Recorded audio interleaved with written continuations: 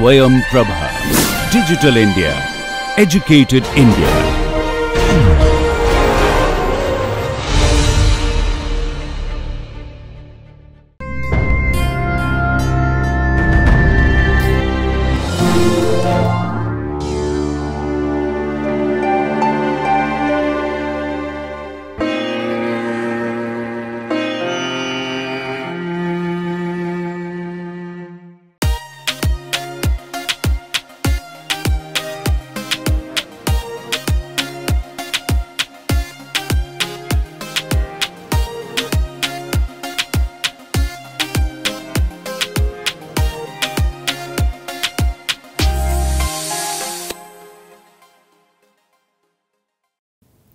Welcome back to module 6 of the course time dependent quantum chemistry.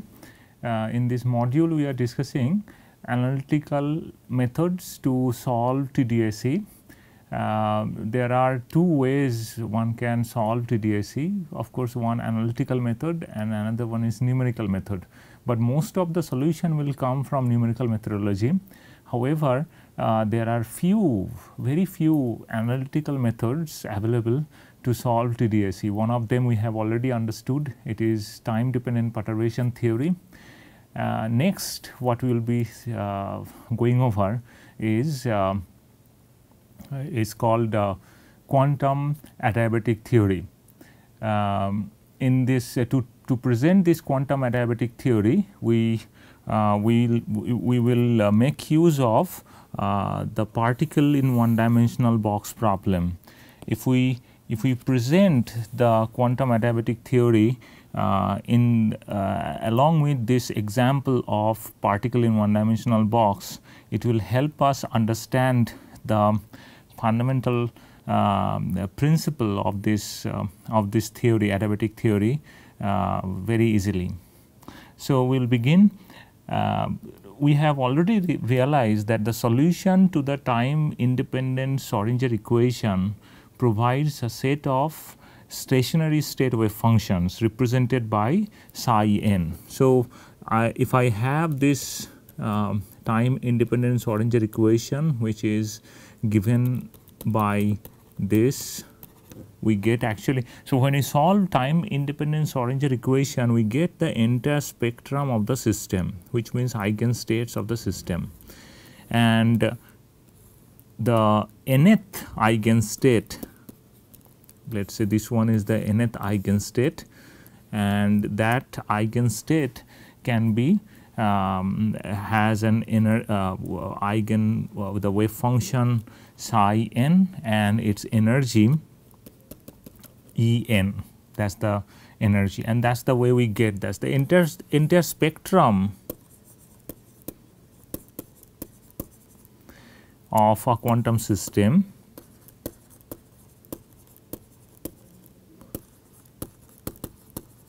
is obtained from the solution of time independent Schrodinger equation.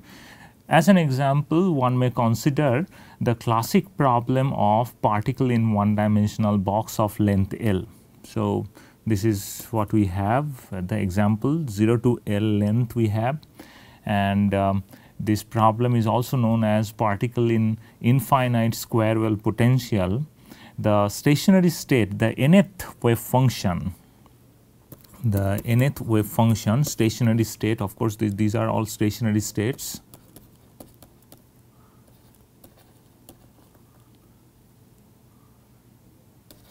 They are stationary states not because wave function does not have time dependence, but its probability density is time independent, that is why it is stationary state. So, all the stationary state solutions we get from time independent Schrodinger equation, and the nth wave function is given by this expression, the expression which is very well known to us, because this is a very frequently taught problem in quantum mechanics.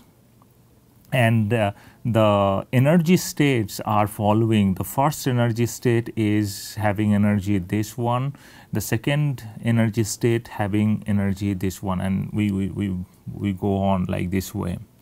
So, when we represent the a stationary state wave function of the particle in one dimensional box.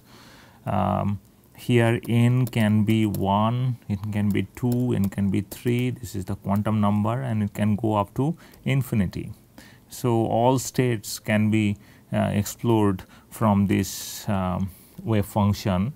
When we express the wave function following using this form, we assume that mostly we probably haven't noticed it, but we assume that the length, this L term in this equation, remains fixed. In fact, the L term acts as a parameter in this equation. This is why the nth stationary state wave function of the particle in one dimensional box should be more appropriately represented by this. We can use x, then semicolon, then L equals square root of 2 by L sin pi x n by L. What we are doing here to define the notation of this wave function, what we have used is that we have used L as a parameter, and anything we are writing as a parameter will be separated from the variable. Variable is the x coordinate here, the position coordinate is the variable, but the parameter is separated from the variable by a semicolon. That is the convention we will follow. So, if I have two parameters of a two variables in a function, let us say x and t are variables, they are separated by comma, but then the parameter, if I have a parameter in it, so it will be separated by a semicolon. That is the convention we will follow. So, if we have so more specifically, this is not done very quickly, very frequently in the textbook, the popular textbook, when we represent the one dimensional box problem, because it is assumed that L is constant. But more specifically, and with regard to the presentation of quantum adiabatic theorem, we will actually specify that this wave function parametrically depends on L. If I change the L, my wave function will change, but it is not a variable, it is parameter. So, if I have these wave functions written like this, then the time dependent wave function, as we know, this is time independent part. So, time dependent wave function can be written as follows. I have nth wave function as x comma t, then parameter is equal to square root of 2 by L, then sin pi x n by L. Then I have this time dependent phase factor, which is e to the power I e n t by h cut. So, that is the way we should represent more. We can maintain the notational accuracy with the help of this, where E n denotes the energy of the nth stationary state of the particle.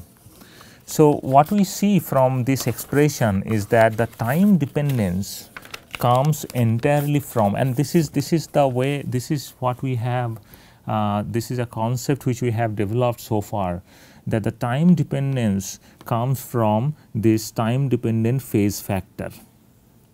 Time dependence of the wave function comes from this time dependent phase factor, and this is what we have developed since module 1. Now, in all the hitherto treated time dependent problems, we have assumed that the parameter, what was the assumption we have made so far? Always the parameter which defines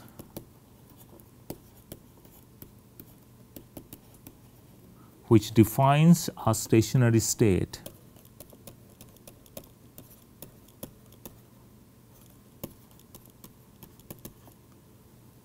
wave function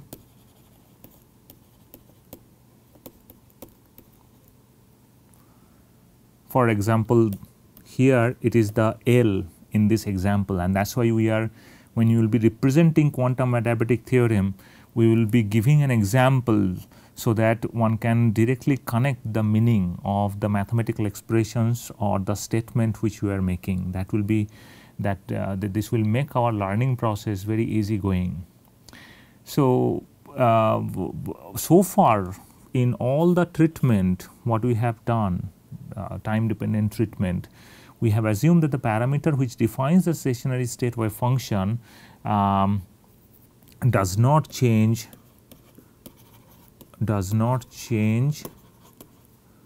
as a function of time. This is the assumption we have made. So, the time dependence term in the wave function comes entirely from this phase factor. This is what we have seen. On the contrary, when we are presenting this quantum adiabatic theorem, we will say that this part is not right. We will say that quantum adiabatic theory, which is the subject of the current discussion, it will try to find an answer to an unexplored question. The question is following. Question is, what will happen if the parameter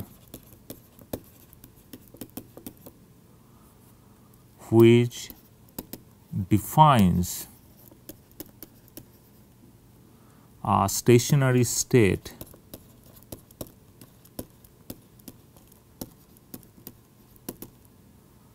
wave function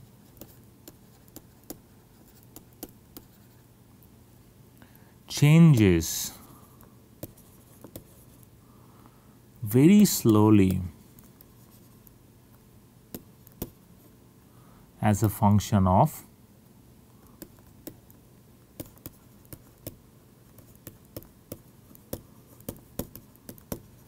time. So, in time dependent perturbation theory, when we have employed time dependent perturbation theory, we have assumed that the stationary state, the parameter which is defining the stationary state, is not changing. So, entire time dependence came from the time dependent phase factor. But on the contrary to this picture, when we are presenting this quantum adiabatic theorem, this is also another dynamical evolution of a quantum system. We are saying that we are asking this question, that what will happen if the parameter which defines a stationary state wave function changes very slowly. So, one approximation is that the change has to be very slow. The parameter which is changing has to be very, very slow. Then we will be able to explore this quantum adiabatic theorem. If it is fast, then we cannot explore quantum adiabatic theorem. But if it is slow, then it is good. So, quantum adiabatic theorem is actually based on an approximation that is called adiabatic approximation. Adiabatic approximation assumes that the parameter is changing very slowly. So, our target is not time dependent phase factor, our target is actually the parameter which is changing as a function of time very slowly. And this slow temporal change, this is an approximation in quantum adiabatic theorem. This is called quantum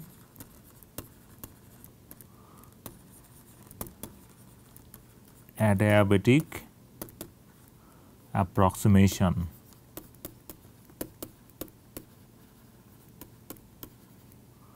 Quantum adiabatic approximation. So, we will under this approximation, so if we connect it to our example, we will say that at time t equals 0, initial time, the length was L0 and it is slowly changing expanding the box, and at time t the final time is t. So, the duration of the adiabatic change So, the duration of adiabatic change of, when I say adiabatic change, it is a slow change. Adiabatic change is 0 to t during this time, and the aim of quantum adiabatic theorem is at exploring the wave function after the adiabatic process is turned off. So, that is the problem we have at hand. The Hamiltonian of a particle in one dimensional box of length L, let us say, is given by this. We have kinetic energy and the potential energy. I have deliberately given potential energy term here because although generally this is we write as 0, because particle inside the box the potential energy is 0, outside the box potential energy is infinite. So, that is why we make it 0, but we cannot directly write on 0. We will say that it has a potential function which will be defined like this way. V, this is more specific definition to maintain the notational accuracy. We can already see that the potential I am writing, it has x dependence as a variable, and it has a parameter dependency L. That is why they are separated by a semicolon.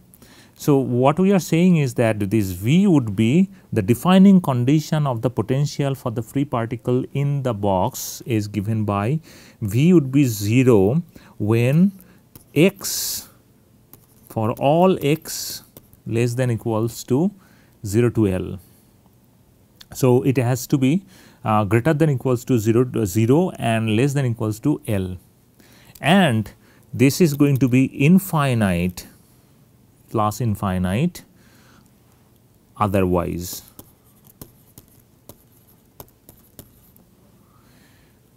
So, this is the definition we are giving. So, we are not usually from when the popular quantum chemistry books, they present particle in one dimensional box problem, they directly take this V to be 0. We are also taking V to be 0, but we are explicitly writing down to maintain the notational accuracy.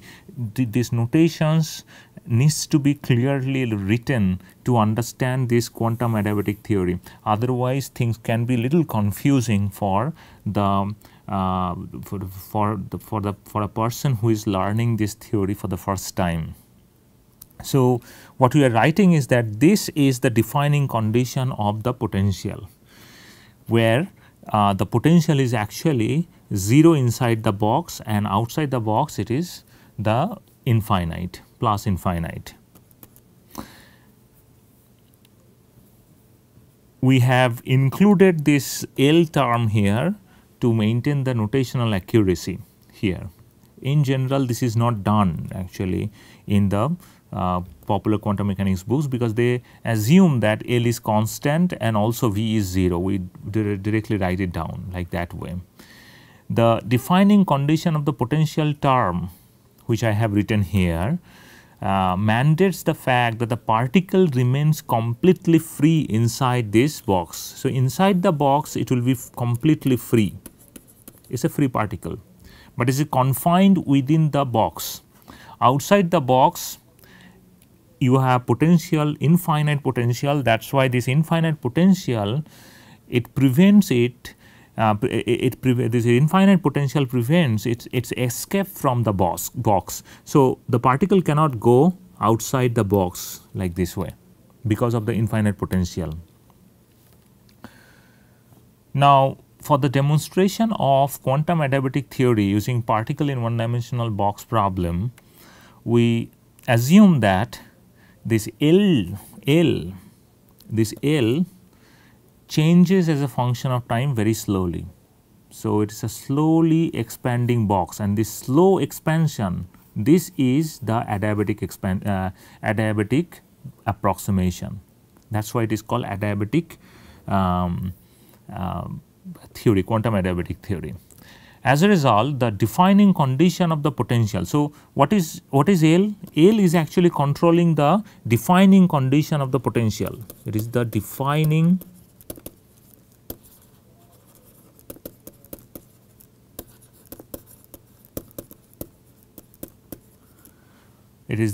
condition of the potential, and that defining condition is also changing, because L, if the L is changing, the dimension of the box is changing. So, potential, the behavior of the potential is also changing slowly, of course. And because potential is changing, and then if we look at the energy expression for particle in one dimensional box, we see that if L is changing as a function of time, then En, the nth energy state, will also change very slowly. And because if L is increasing, that means for the expanding box, energy is slowly going down for the same nth excited state, for the same nth energy level of the particle. So, these are the facts which one can immediately conclude from this expanding box problem, employing this quantum adiabatic theorem, where adiabatic approximation is the slow expansion of the box. Now, here we may assume that the adiabatic process of slow temporal change of length L of the box is turned on. So, what we will do, the assumption is that the process of adiabatic change,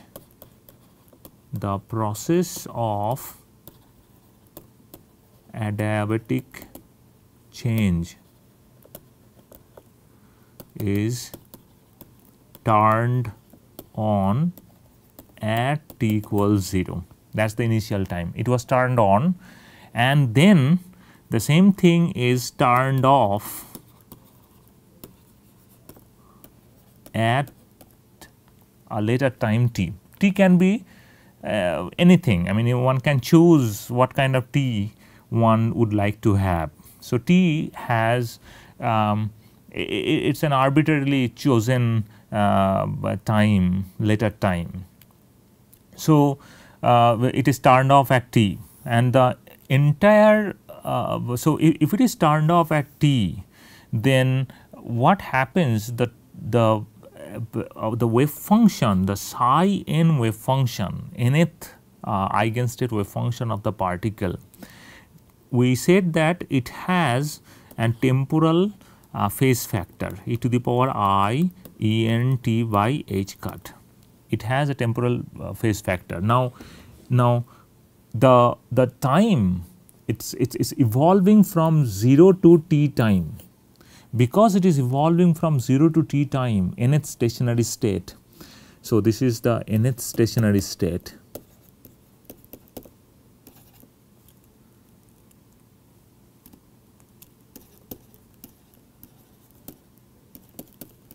Nth stationary state, this nth stationary state wave function psi n, due to this adiabatic expansion which is occurring from 0 to t, immediately after the adiabatic process is turned off, I will call this to be at time t, when just I have turned off the adiabatic process and I am trying to find out what is the nature of the nth stationary state of wave function, then that will have an accumulated phase, total accumulated phase, which should be given as exponential of minus I by h cut 0 to t E n t dash dt dash. I am just separating this integration variable from its limit. So, that is why we have used t dash. So, what is the basic idea? Because when this adiabatic change is occurring, the parameter itself is changing, the parameter controls E n, and if the parameter is controlling E n during the time, this 0 to t time interval during which the adiabatic change is going on, an instantaneous time. So, for in this duration, an instantaneous time at instant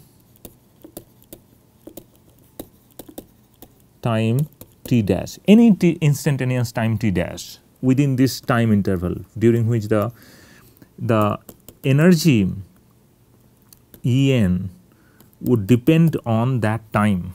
At that time, at that t dash time, what is my energy? That is defined already by this expression. This is going to be n square pi square h cut square divided by 2m, then L t dash square. So, at that time, what would be the length? That length will decide what would be the energy state for the nth eigenstate, the energy of the nth eigenstate. So, and it is evolving from 0 to t, that is why total accumulated phase has to be of this factor is the total accumulated phase. And because this phase is accumulated by the nth stationary state, in the end we can write down the nth stationary state as follows. Nth stationary state is actually the nth stationary state at the at that particular time. So, if I consider at t time the adiabatic process has turned off. So, this is the time when it is turned off, and this is the time when it was turned on, and any time in between is the t dash time. So, at the time immediately after the adiabatic process is turned off, at that time if I try to find out the wave function of the nth eigenstate of the particle, it is going to be this, where I have this total accumulated phase given by this one. So, the wave function, each nth eigenstate wave function is accumulating a total temporal phase, and that is given by this expression. Now, the overall task, the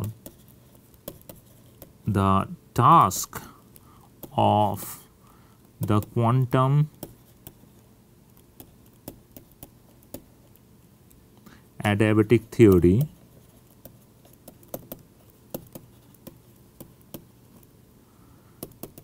is to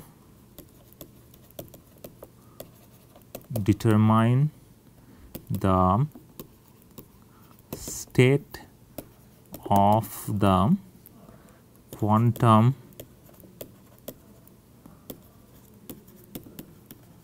system, the wave function,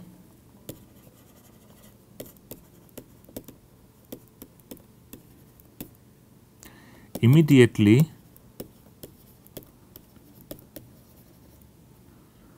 after the process of adiabatic length change is turned off. That is,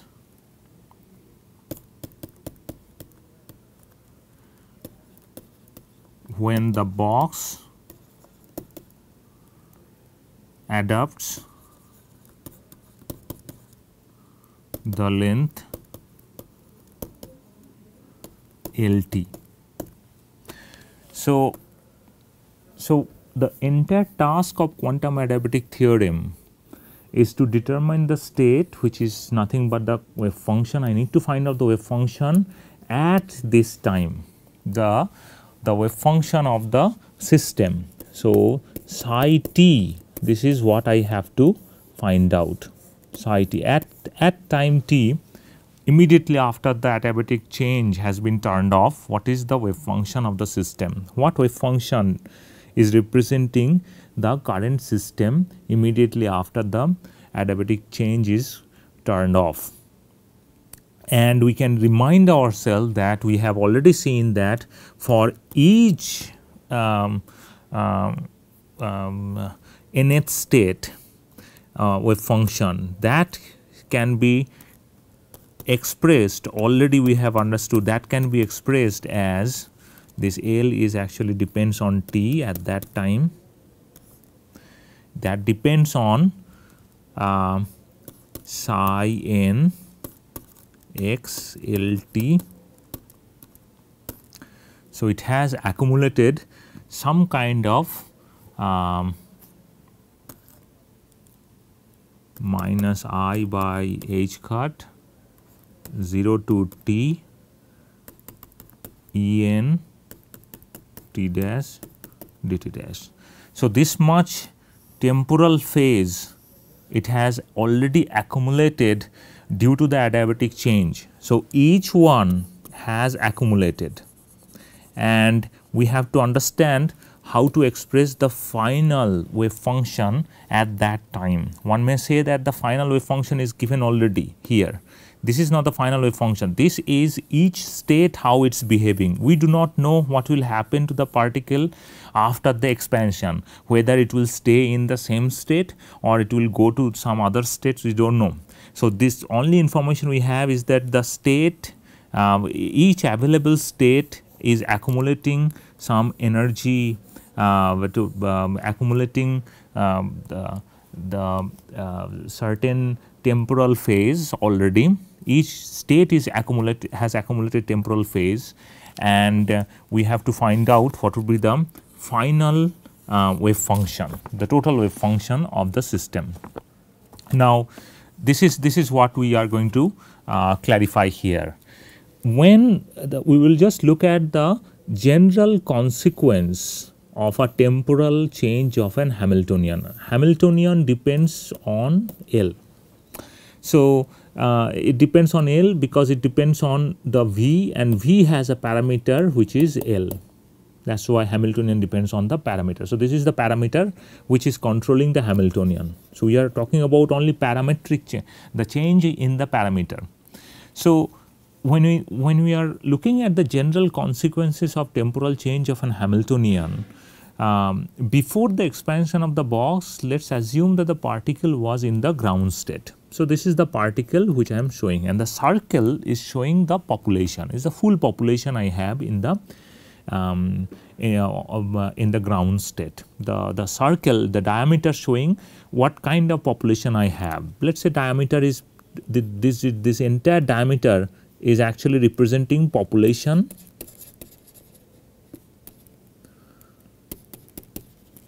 equals 1. So, entire population of the particle is on the ground state, and its energy is given here at L equals 0 time. The length is L, L0 we are specifying, and that is why it is in the ground state. Now, what ground state of what? Ground state of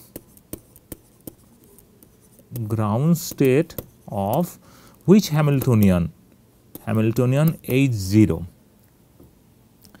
Or specifically, if we want to be notationally very correct, then it is going to be H, then X, then parameter L 0. That is the Hamiltonian we have. So, at t equals 0, the Hamiltonian would be H0, and for that H0, I will have this equation. So, H0 will have psi 0 equals E0 psi 0. Here, I am just not mentioning the coordinate space here, all depends on coordinate space as well, except for E. But it has a parameter. So, that parameter dependency I am looking at. So, before the adiabatic change occurred, it has the from this TDAC I will be able to get different states, and we are saying that in the ground state it is present, the particle is present in the ground state. Now, after the expansion of the box, it may so happen, this is a quite general consequence we are writing. It may so happen that the particle is no longer staying in the ground state anymore. it may so happen the general consequence of this kind of adiabatic, this kind of change, temporal change of Hamiltonian, the temporal change of the parameter which controls the Hamiltonian is following. The particle may not be staying in the ground state anymore. It may so happen that there is a probability or population in the ground state, there is a probability in the excited states like this. And now the diameters are showing, relative diameters are showing what kind of population I have. Then total, this one plus this one plus this one. Total probability is 1 definitely. But now due to this change, change of Hamiltonian, it is not necessary that it is an adiabatic change. So far we haven't concluded what will happen if it is adiabatic change. We are just saying that if it is a change, then change of the Hamiltonian, then the general consequence is that the particle may not be staying in the ground state, it can go to the excited state as well, and there can be a development of population in states other than the ground state of the final. What is the ground state? Final HT. So for final HT, I will have this TISC, time independent Schrodinger equation, which is this T. This is the final, and we have this N, N, En. Here also we have N, N. So this is the time independent Schrodinger equation at time t immediately after the adiabatic expansion has started off, and just before the adiabatic expansion was initiated, at that time TISC is given by this.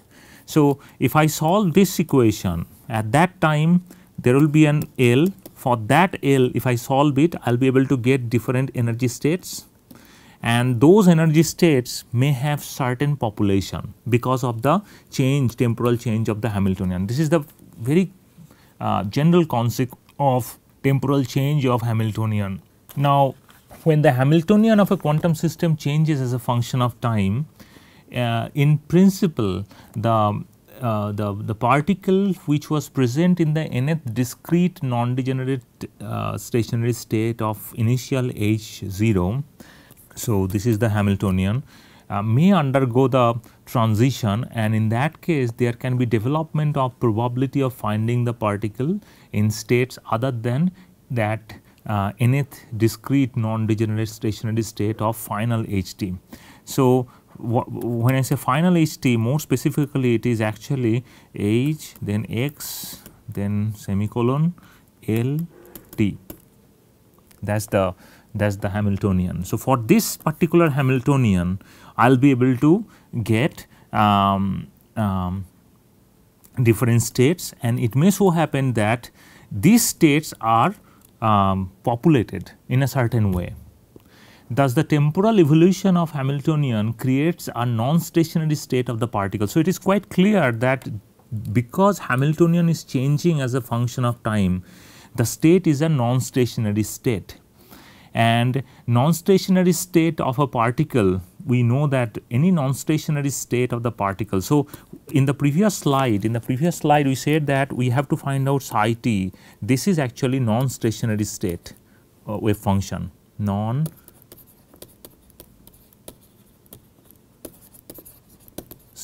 state wave function. The particle can actually be in the non-stationary state after the expansion. It may not be in the stationary state. That is the general consequence of any time evolving system, because the system is evolving in time, and whenever a system is evolving in time, the system cannot stay in the stationary state. These are stationary states. This stationary state, this is a stationary state at time t, which means for a particular length of the box, this is a stationary state. But particle, because of this expansion, because of this possibility of development of the population in different states, the states which is defined by Ht now, because of this development of this population, one can say that the particle is not in a stationary state anymore, it is in a non-stationary state, which is defined by psi t. And this non-stationary state, we know that it can be represented as a linear combination of the stationary state at time t.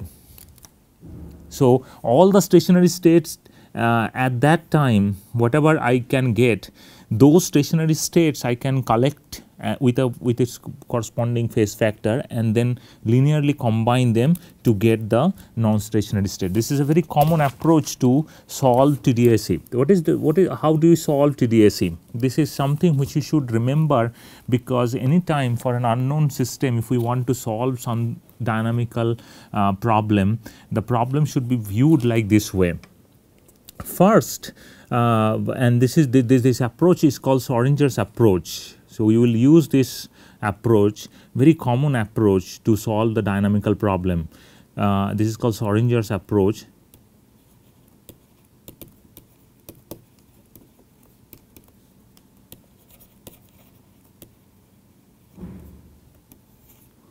So, what we do here is that first we solve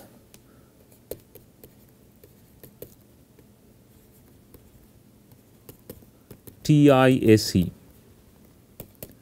If I solve the TISE, which means the TISE before the time evolution. So, this is by solving this TISE, I get stationary states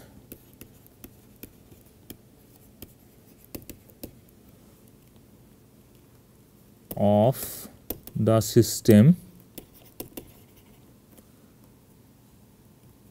before the dynamical event is initiated, which means I can call it is at t equals 0 time. So, at t equals 0 or before t equals 0, when the dynamical event is not initiated yet, I have to, what we have to find out? I have to find out all possible stationary states. Okay. Then, after the dynamical events has initiated, once the dynamical event has initiated,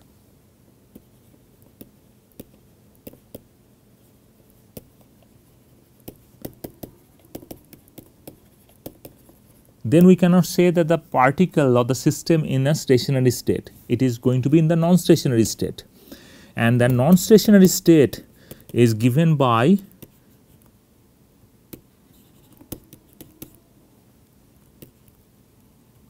psi n x e to the power minus I e n t by h cut, linear combination of all stationary states with its own phase factor and expansion coefficient. That is the way we get that non-stationary state, and this is called trial wave function. This is called ansatz or trial wave function. This is the wave function which is representing the non-stationary state, but because Cn is unknown and we know that Cn, the square of absolute value of Cn will give me the population in nth state. A non-stationary state can have several population in different states. So, before the dynamical event started, I may have population only on the single state, but during the dynamical the dynamical event, when it's going on, at that time the population, it can occupy different places. It can have population in different levels. I can have population here, but total population is going to be 1, but I can have population development in different states, and that's called non-stationary state. And in order to express that state, I need to know the population, and that population can be obtained by inserting this wave function, trial wave function, to the TDSE. TDSE is